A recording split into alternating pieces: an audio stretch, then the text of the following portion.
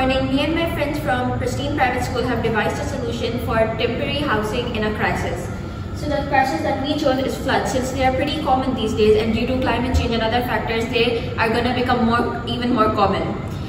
Since other countries do not have the resources to take in a lot of refugees, we've devised a way for refugees to stay safe while they're in a crisis. Now Zainab will talk about the solution.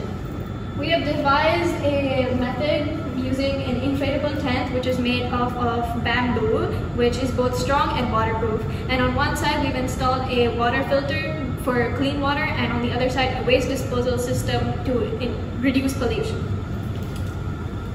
Now to Celia to show our design. The design is very eco-friendly. Here we have where waste can be deposited, and here is the water filter so they can drink, which gets water from the flood and filters it, and they can drink from it. And here is the inflatable, which allows it to float with the flood, the water. Thank you very much.